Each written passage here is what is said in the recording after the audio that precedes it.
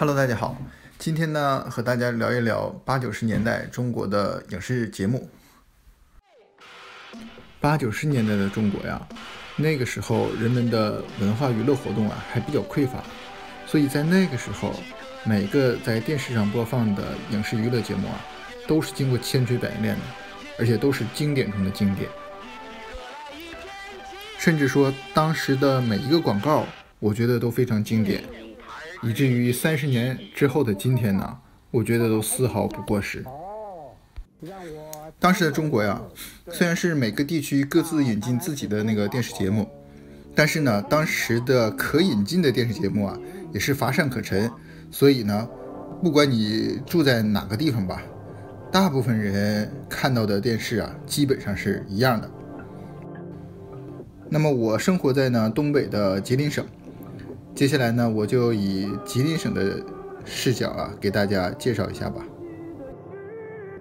那么首先，我们先把时钟调到1980年，看看1980年时候啊，我们的电视长得是什么样子。不好意思，放错了，这个呢是1980年左右日本的彩色电视机。那个时候的中国呀是没有彩色电视机的，最起码我们家附近的人家里都没有彩色电视机。我家的电视机啊就类似于这样，有上下2个可以调频道的地方，上面的那个呢是大调整，下面那个呢是微调整。我记得当时只能收到3个频道，1频道呢是中央电视台，8频道呢是地方电视台，还有个12频道。我当时比较小，我也不知道12频道演的是什么，但是12频道演的都是好电视。1985年的这个八仙过海啊非常有名，但是当时我比较小，对剧情的印象并不是很深。我只记得那个时候大人们啊都围着电视看这个电视剧，我当时呢是在旁边玩那个洗衣盆里的水。需要强调的是，当年我们看的时候可不是彩色的，是黑白的哦。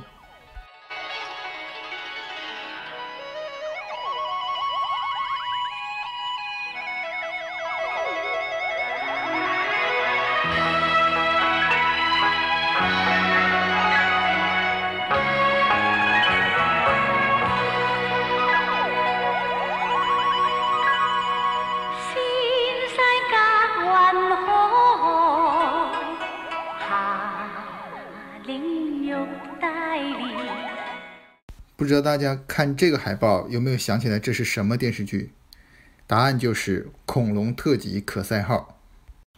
来欣赏一下人间大炮吧。明白。人间大炮，一致准备。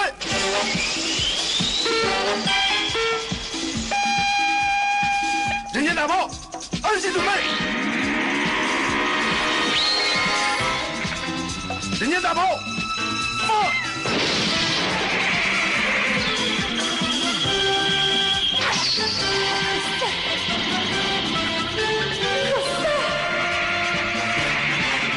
可塞来了！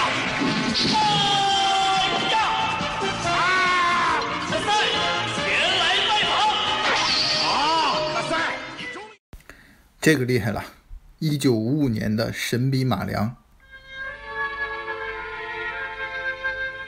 乡亲们，别背了，用水车来车吧。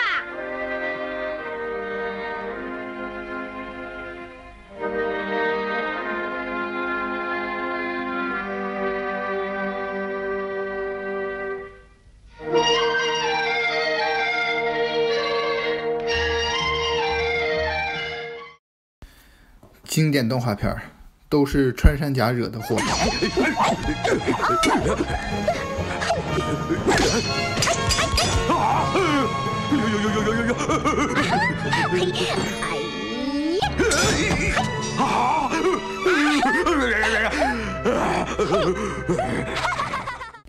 加里森敢死队还有神探亨特是我印象比较深的美剧，算是美剧的鼻祖吧。这个电视我只记住了2件事情，一个呢是亨特的那个大枪特别酷，然后就是这里边只记住了一个台词，就是你有权保持沉默。还有这个来自大西洋海底的人，这个美剧比越狱可早了好多年呢。印象最深的就是他的手上面有谱。国产的电影里，这个1983年的《熊猫历险记》可谓是经典中的经典。这个电影里的食人花镜头啊，给我小时候留下了很深很深的记忆。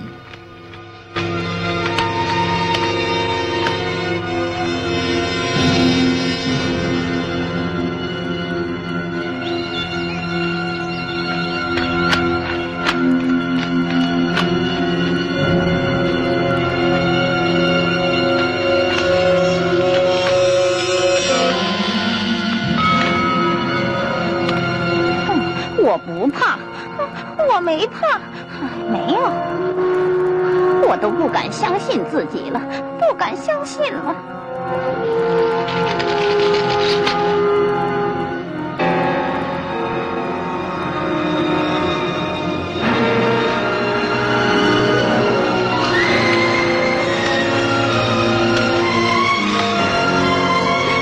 太可怕了，我受不了，真想闭着眼睛逃出这鬼地方！哎呀，小猫，快来救我呀！小猫！还有这位正局级干部，还有他的好伙伴伊智尔。虽然黑猫警长一共只有5集，但是这每一集都很经典。我到现在都能把这5集记得清清楚楚。还有这里边有一个角色是白鸽警探，不知道大家有没有印象？而这个白鸽警探的配音演员呢，就是我们喜爱的张泉灵主持人。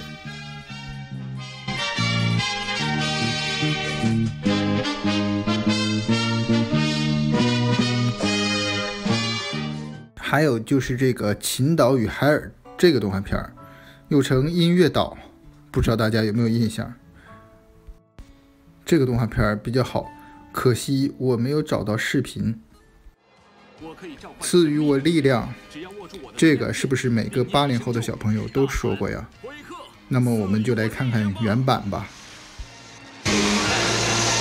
我是西曼。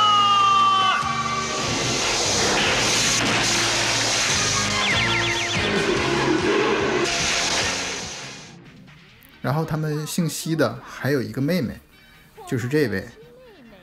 对于这个女主角我印象不深，但对于那个反派火达克，我印象非常深刻。我获得了奇迹般的秘密。当我抽出剑说道：“赐予我力量吧！”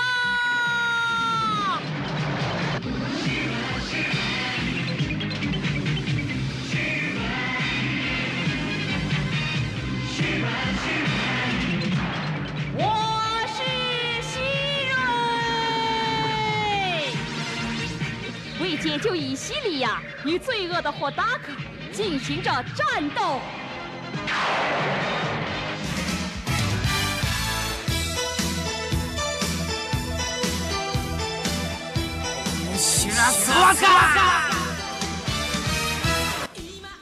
天空战记大家都不陌生吧？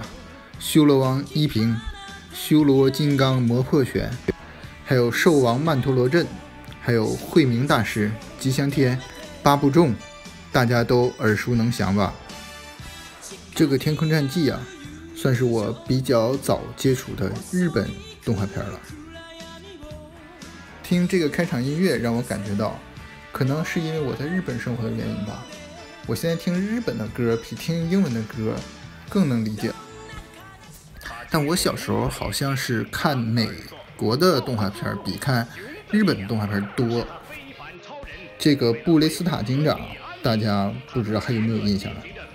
我对他的马的那个枪叫塞拉俊特别有印象。